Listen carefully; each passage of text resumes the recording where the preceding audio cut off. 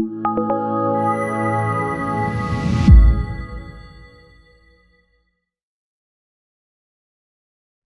right, welcome. So I'm Aggelos Kiayias, Chief Scientist at IOHK and Chair in Cybersecurity and Privacy here at the University of Edinburgh. So today, the topic of our discussion is going to be proof-of-stake protocols, and more widely, blockchain protocols. How do you design them? How do you prove them secure? So, to get us started, I'd like to tell you a little bit about cryptographic design in general. Like, how does a cryptographer think when they go about designing a security protocol, like a blockchain protocol? So, let's get to that. So, first we have an objective. And that objective would be something that we would like to do. So that could be, for example, designing a ledger like a blockchain protocol tries to solve, or it could be something else like a component like digital signature. So given that objective, and I'll come to describe a bit later how it's possible to specify that objective specifically, we have two other things we have to determine. Like, the next thing is the resources that are available to the parties that are going to be running the protocol, or to the parties that are going to be using an algorithm to meet the objective. And together with the resources, we have to design and describe a threat model. Now these two, they come hand in hand.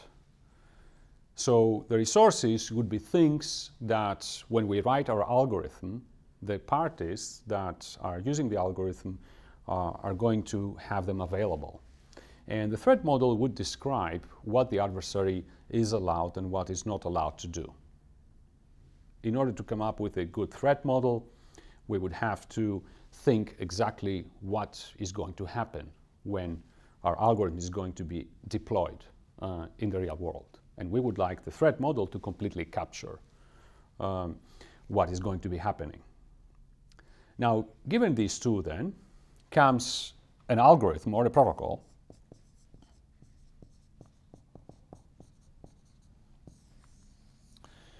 So the algorithm or the protocol will be code or a specification for code that uses the resources available and meets the objective given the threat model. Now, this is what we hope that is going to work. Now, what we would like is actually to prove formally that this is the case. Now, typically, this will also involve some other assumptions. And these assumptions could be things that we do believe they are true about the world. For instance, a common assumption that is used in cryptography is that certain computational problems, like the well-known discrete logarithm problem, is a difficult problem to solve.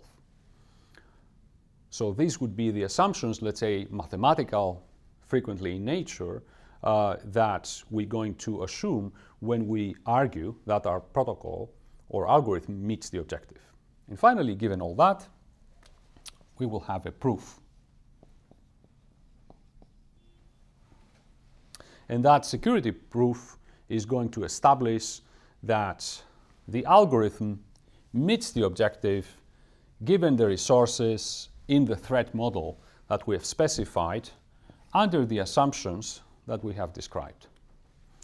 So this is the general logic that we use in modern cryptography to argue that protocols are secure. We design them following this logic.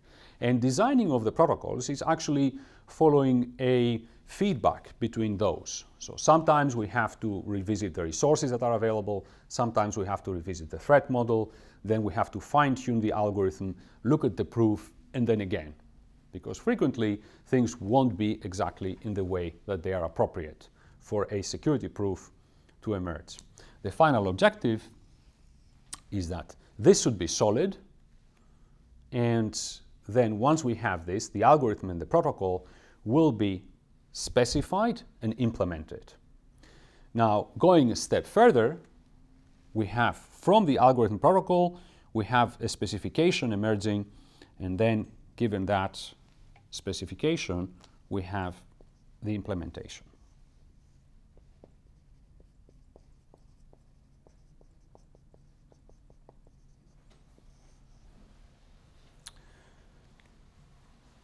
So this gives a greater picture. So let's see how this can be put in practice. We can see how we can apply this logic to the design of a distributed ledger. So what is the objective in the case of a ledger is something that, let's call it a distributed ledger.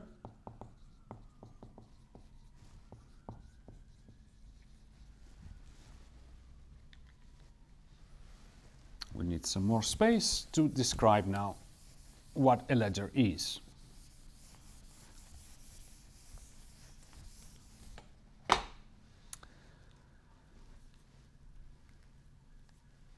We should not think of a ledger as something tied necessarily to the blockchain protocol itself. This is an important point to keep in mind. The blockchain protocol will come as a solution to the ledger problem. So to have a ledger, we need two things: persistence and liveness. These are the two basic properties. These two properties, they do refer to a log of transactions.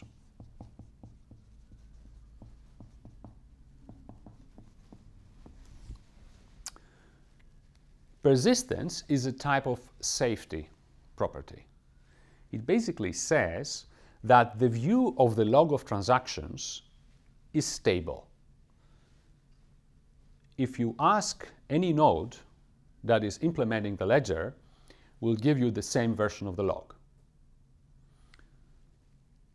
And that also should hold true over a period of time. So if you ask today, what is the log that you will find tomorrow will be an extension of the log that you heard yesterday. So this is captured by persistence, and it's possible to define this in a mathematically precise fashion. Persistence is not enough. What we also need is that the ledger, the log of transactions, is populated by transactions which are emitted by those that use the log. So liveness basically says that new transactions are added at regular frequency, and at minimum there is an upper bound after which a transaction which is sent to the nodes that are implementing the ledger will be included in the log. So these are the two cornerstone properties of what is the objective of a distributed ledger.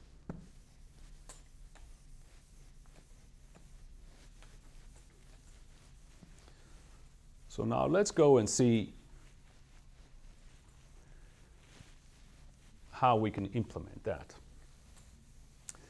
So we have to talk about resources, and we have to talk about the threat model. Let's talk about resources first.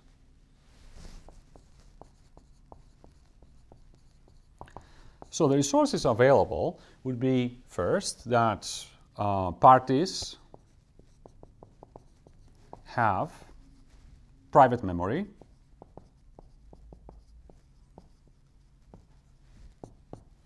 and they have the ability to sample random strings.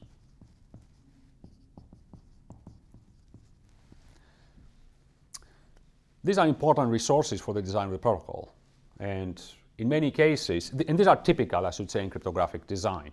So it's typical in cryptographic design that we think that a computer system, which we might call it a party for simplicity in the context of a protocol, it has its own memory that only itself can access it, and it has the ability to sample randomness. And that randomness, it's only its own. It's not shared with other parties. Now, this sampling of randomness should also be private in the sense that an attacker from outside should not be able to subvert the randomness of a party. So this is the first important resource.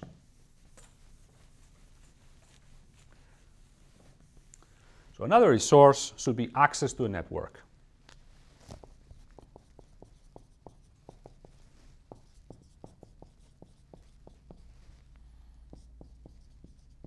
That is relatively synchronized. Let's call it like this.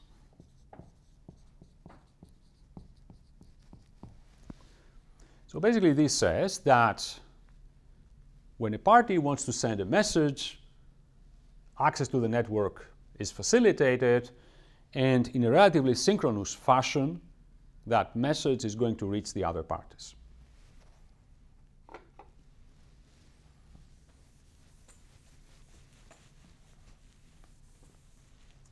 All right. And this next would describe now the threat model. Now, in the threat model, we would like to specify what the adversary is capable of doing. So the adversary should control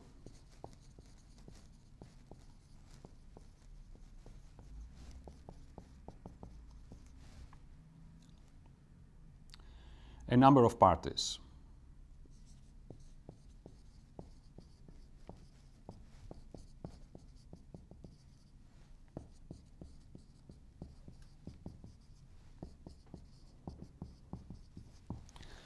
Now, we have to put a bound on how many parties the adversary should control. And now, depending on the setting, we will adjust this bound so that it fits the type of design we would like to make. Now, for instance, in the proof of work setting, let's say as in Bitcoin, the bound on the number of parties the adversary controls is that it should restrict the adversary to be in the minority of the total hashing power which is available to the network. In the case of a proof of stake protocol, in contrast, we would like the bound to restrict the adversary to the minority of the stake that is recorded in the ledger. So this also provides the threat model. Now, with that, let's see what would be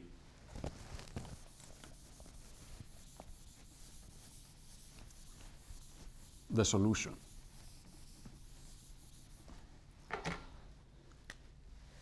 And let's make a contrast between the two. Proof of work, proof of stake.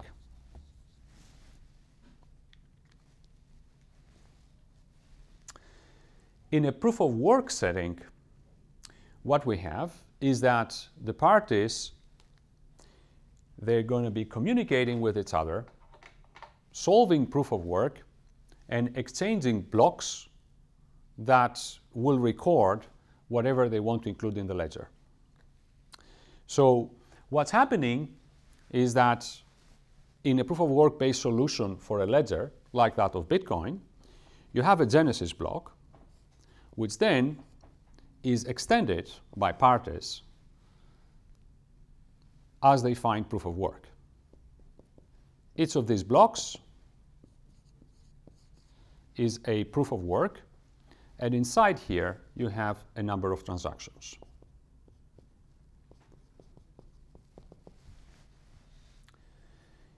In the proof of stake case, something similar is happening. You have again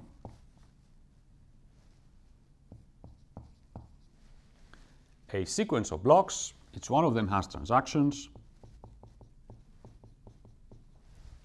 But what you have inside, producing its block requires a proof of stake. Let's see the difference between the two.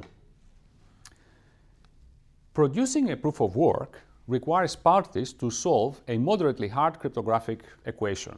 or inequality, specifically in the case of Bitcoin. So you can think of the whole protocol operating as an election. At any given moment, one of the parties is elected to produce the next block. And the next block is going to be produced basically at random. It's a random sampling by those that are attempting to produce the block. In proof of stake, what happens is a similar type of operation. In a proof of stake setting, the next block is produced by one of the stakeholders at random based on the stake that is recorded in the blockchain. So what we have in both cases is an election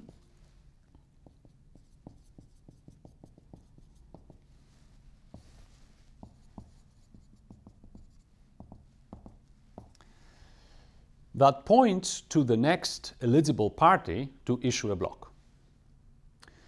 The nature, though, of that election is different. In the case of proof of work, and let's make it now more specific, Bitcoin, what we have is that the election is based on solving this moderately hard problem specified by the Bitcoin client. Let's make it more specific for proof of stake. In the case of Ouroboros, what we have is that the election is based on a cryptographic protocol that creates randomness and stores it in the blockchain. In both cases, though, the high-level logic is similar. There is this election process that will enable one of the parties to issue a next block. So, this is the central idea that typifies how these blockchain protocols work. Something it's interesting to point out is a different assumption that happens with respect to the genesis block. So both protocols have as a requirement to provide parties a genesis block that they can use as a point of reference of what is the blockchain, what is the correct blockchain. And that point of reference, in the case of Bitcoin, specifies just the initial block, and that's the initial block, plus a setting the difficulty level.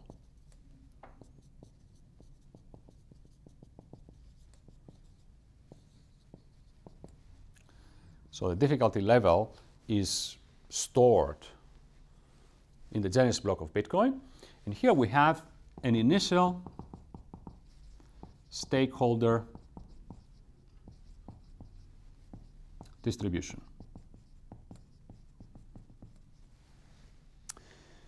So in both cases, there is going to be an assumption about the genesis block. So the genesis block should know something about the status of the world when the blockchain is initiated.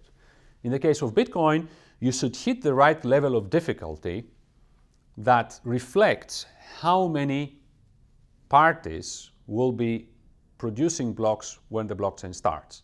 And similarly, the initial stakeholder distribution should be a distribution that has been preset and coded into the genesis block of the proof of stake protocol.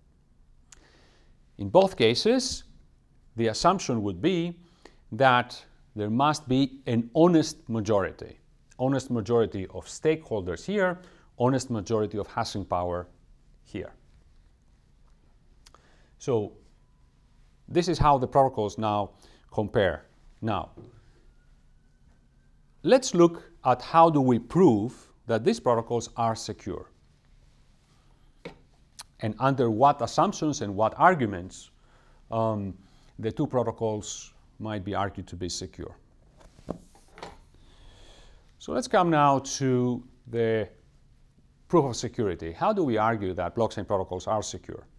And again, I'm going to make a contrast between a proof of work protocol like Bitcoin and a proof of stake protocol like Ouroboros. So in the case of Bitcoin, the logic basically is as follows. what you have in the protocol operation is that multiple blockchains coexist. The reason for that is that parties, first of all, naturally fork. They're not synchronized, they're not coordinated, they don't run this protocol in a coordinated fashion. So you can have many forks that are naturally emerging. So the same situation will be happening in a proof of stake setting, I should say. So the two protocols kind of have the same logic. In terms of resolving these forks, the parties do follow the longest chain. Now, the definition of longest is slightly different between the two. But let's say in simple terms, the proof of work based blockchain will follow the chain that has the biggest amount of difficulty, or if you want the most amount of blocks, if difficulty is fixed for a certain part of the execution. And here you will follow the blockchain with the most amount of stake. Again, the most amount of blocks. So a similar rule in both cases, but let's see how this is going to be reflected in the security arguments. Now, what happens in proof of work is that because solving a block is a moderately hard problem, there's going to be these moments. Here is such a moment where a block is produced uniquely by a single honest party. So in the analysis of the Bitcoin blockchain protocol, this has been called a uniquely successful round. So basically, it's a period of time where just a single honest party was successful. Now, something very interesting happens with those rounds which are uniquely successful. And if you look at the protocol execution, what is happening is that if such a round happens, the block that is produced by the honest party will be adopted by all other honest parties unless, and only unless, the adversary acts and issues another block that confuses the honest parties and splits them. So the cornerstone of the analysis of the proof of work based Bitcoin protocol, marking Bitcoin this side again, is that the rate of uniquely successful rounds should be bigger than the rate of blocks produced by the adversary. And if that is ensured, then you can show that the adversary will not be able to maintain what is known as a fork. So this is something that will enable us to prove persistence. So persistence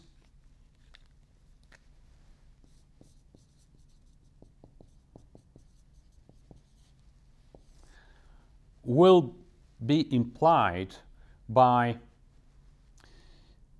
this inability of the adversary to maintain a long fork.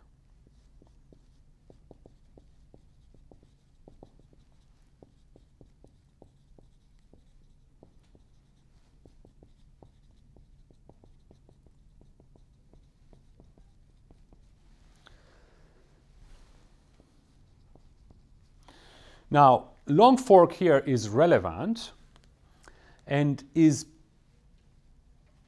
because it's important to think of a fork over a period of time. Small forks will occur, but eventually, over a sufficiently long period, a number of such uniquely successful rounds will occur that will overcome the number of blocks that are produced by the adversary.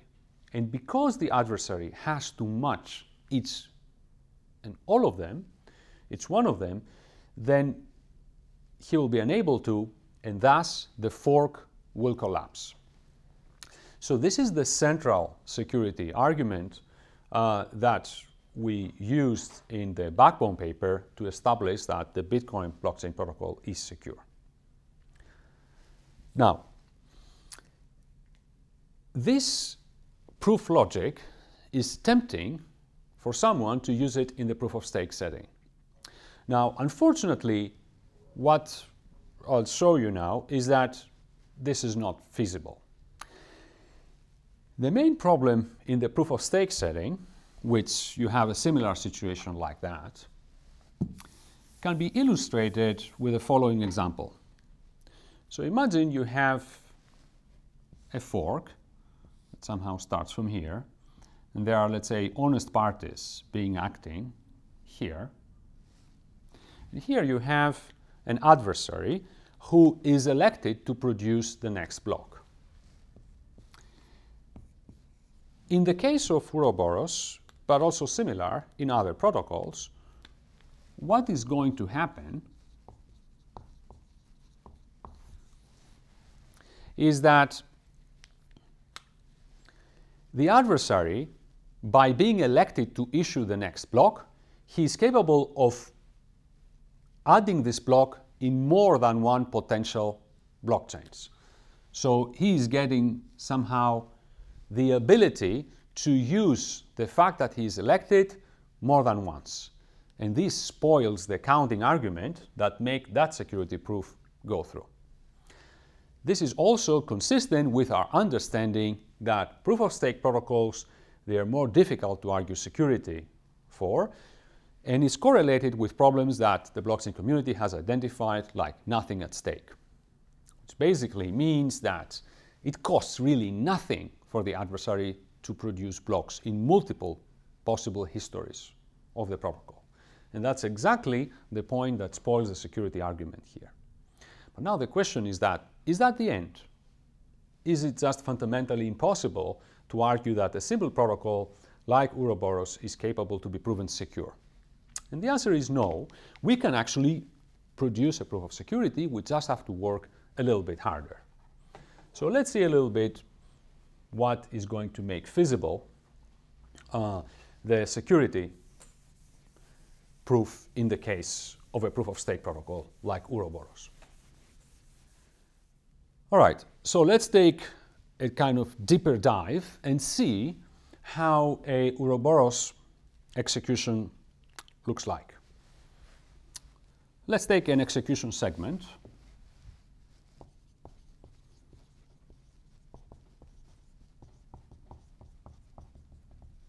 Segment of an execution in the Ouroboros protocol.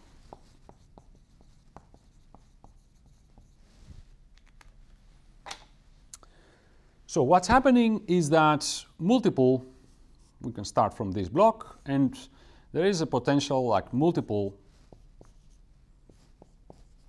blocks may coexist. And multiple change. So some of these blocks are produced by the adversary. So here is the adversary that has produced these blocks. Now, the reason the adversary is in control of these blocks is that he was elected at that moment, and as you see, he used the liberty he has to issue multiple blocks for the same position. And so this is how the protocol execution looks like. At that particular moment, you can imagine that you are the next party to act in the protocol. So here we have a good guy, that he comes to do his part and execute the next step in the protocol. So the last honest block that was produced was here.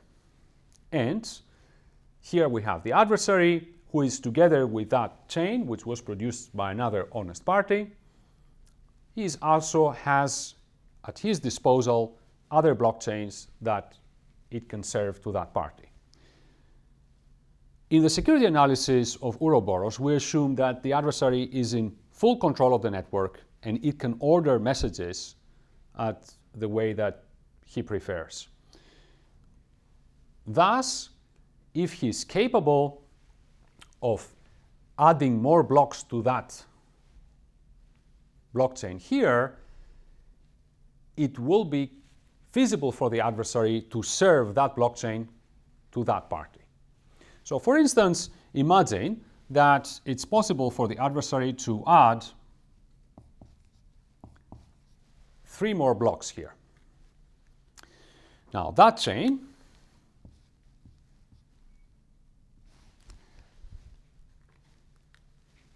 becomes more preferable for that party because the adversary can arrange for that blockchain to be served first.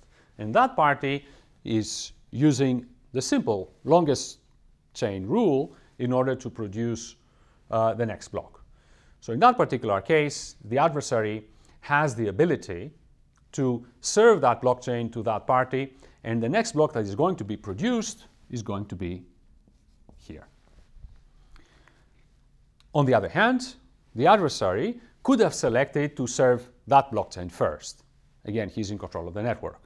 So this situation is not a very desirable situation for Ouroboros. The fact of the matter is that the adversary has full control of what blockchain to serve to the party, and what we are experiencing here is a fork.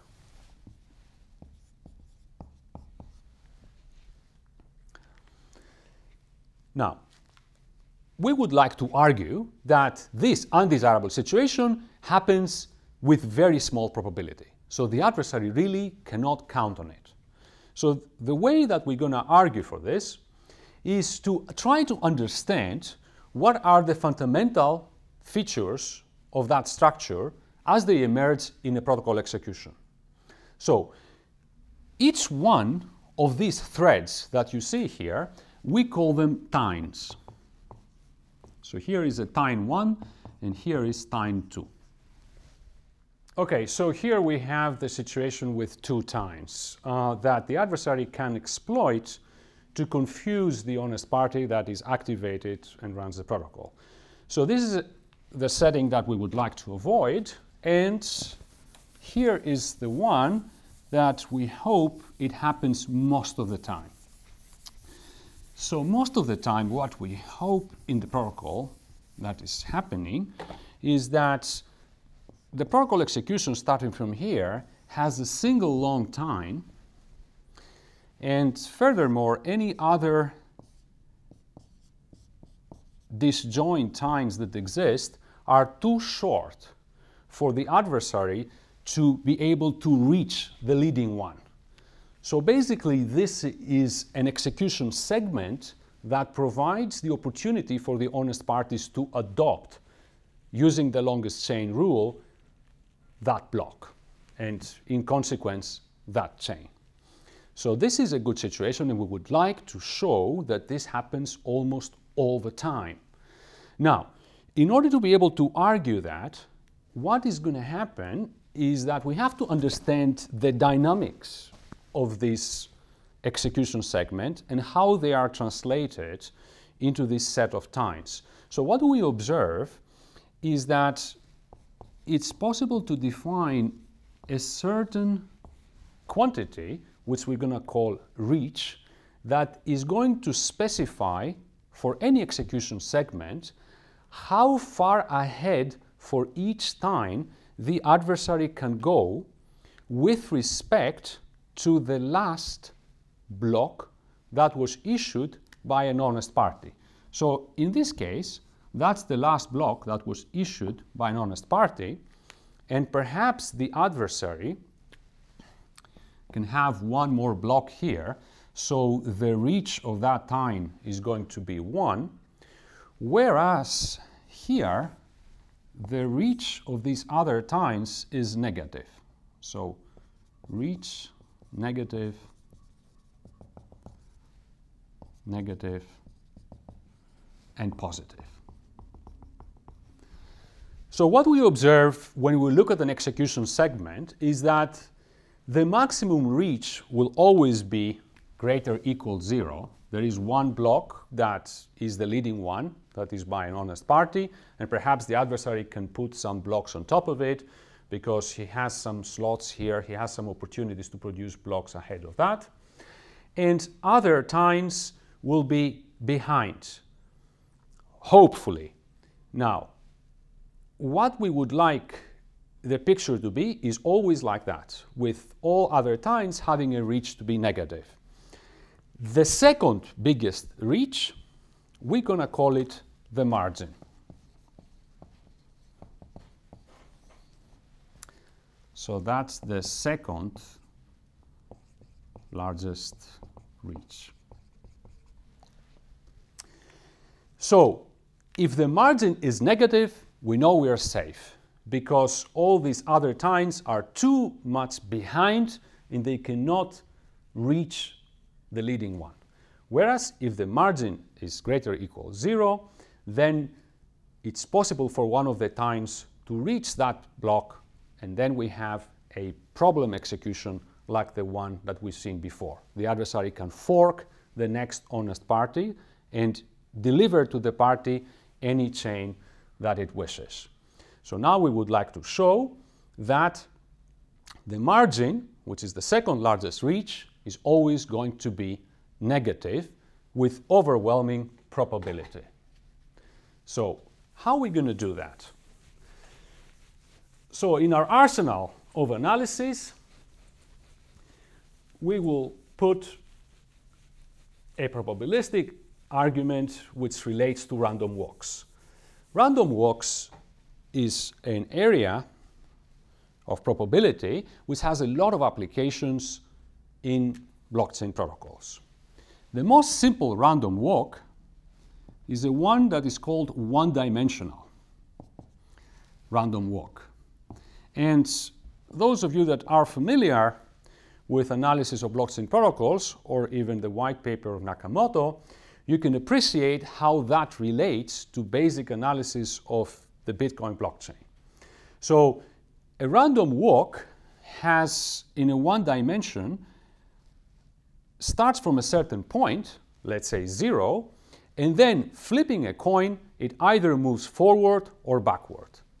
Let's say that coin has a probability of coming up heads, which is some number p, which is less or equal 1/2, and here is the coin going forward.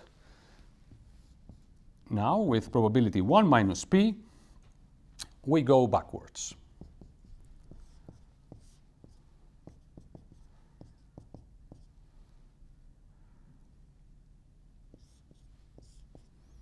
So that's a picture of a one-dimensional random walk. Questions that are relevant for random walk are the following. Suppose you start at position 0, and we can ask for a certain choice of p, what is the probability that you will find yourself at another position? What is possible to show for a one-dimensional random walk is the following. It's possible to divide the region in 3 segments. Let's call the middle volatile, this one hot, and this one cold. And then you're going to take a number of steps, and after you take a number of steps, we will examine what region you are. Then you're going to take a few more steps, and we're going to examine again the region we are. Now, it's possible to make an argument and say that if the probability is strictly less than 1/2, then what happens, as you observe, is that the random walk will have a tendency to go left in the cold territory. And that is indeed the case. We can prove that after a sequence of steps, you're going to find yourself in a cold territory, and once you find yourself in the cold territory, it will be very unlikely that you will be able to return back to volatile or hot. What actually is going to happen is that after a number of sequences of steps, you're going to find yourself in this territory and eventually escape to the left. That's because the random walk has a bias to the left. The nice thing about this is that it describes a number of phenomena in the analysis of the Bitcoin blockchain protocol. For instance, the fact that a malicious chain will fall behind of the main honest chain, and its probabilistic behavior can be modeled by this random walk which is biased to the left. The cold setting is basically the setting where the system is stable because the adversary has found himself behind. This is one-dimensional random walk. Unfortunately, such a random walk, which can be useful when you think about Bitcoin, cannot be useful in the analysis of Ouroboros. It's too simple to capture exactly the phenomenon that the probabilistic behavior of the protocol exhibits. Instead, what is interesting is that the protocol is described well by a two-dimensional random walk, which I'll give you a short glimpse of. So the two quantities that are relevant in this two-dimensional random walk is margin and reach. Or to be precise, the maximum reach that a certain execution segment has. Remember, the maximum reach is going to be the reach of the time which is most ahead, and the margin is going to be the second time which we would like to be of negative reach. So what we would like in this two-dimensional random walk is to show that the margin is going to escape towards minus infinity. So as in the case of Bitcoin, we wanted the chance of the adversary to bring back his chain comparable to the honest parties. We wanted that to escape towards minus infinity in the single dimension. Here we would like the margin to go to this minus infinity in that direction. Because remember, margin is what the adversary needs to reach the honest parties that are producing blocks at the head of the chain. Unfortunately, the relationship between these two parameters is more complex than a simple composition of two one-dimensional walks. And what's happening actually is that the walk is a little bit like that. When you are in that domain, you flip again a coin following this behavior, which, as you see, is a one-dimensional type of behavior. And given that reach is always positive, what happens when you are in that position is that you just go down. So like this. But now, what's happening once you go up, I should give myself just a little bit more space to show you exactly the phenomenon of this random walk. So once you go up, you have again the random walk climbing up like this. And as you see so far, this is pretty much a simple one-dimensional behavior. But once you reach that point, what's happening is that the random walk gets attracted to zero. So it doesn't follow the same upward path as before. And you can see why this complicates the analysis. What we would like is that the margin goes towards negative values, minus infinity. But what happens actually in the protocol is that it is possible for an attacker running against the protocol to use this x dimension, which is reach, to compensate for margin and maintain it at zero. The question is that, is this effect sufficient to prevent this whole random walk from escaping to minus infinity? And the answer is that no, it's still possible to do an analysis similar to the one analysis I showed you for the simple one-dimensional random walk. And that analysis basically also involves defining regions over the two-dimensional space, which roughly look like that, and repeating the same argument. So what's happening is that here is going to be hot, here is volatile, and here is cold. And it turns out that by setting the areas of these regions suitably, what we can show is that the same escape to infinity behavior, which is favorable for the honest parties, is going to happen in the same way that in the one-dimensional case.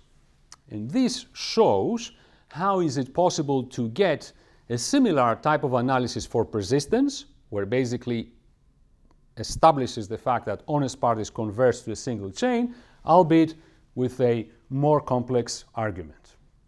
So this presentation was aimed to give you a glimpse of how security analysis of blockchain protocols is performed. I showed you a contrast between Bitcoin and Ouroboros, inspired from the security arguments that we know for both these protocols. And I contrasted both of them so that you can see both the similarity as well as the difference between the two protocols in terms of the security arguments that we use to establish that are secure. The situation that comes out from all this discussion is the fact that, yes, we can prove both protocols being secure under different assumptions. This does not affect other aspects of the protocols that are of critical importance, such as the performance of the protocol or the energy footprint that this protocol has. What we know is that both protocols are secure, albeit, as you know, a proof-of-stake protocol is a much more efficient protocol in terms of energy consumption compared to proof-of-work protocol. So, but that on itself would be the subject of another discussion. Thank you very much for attending this presentation.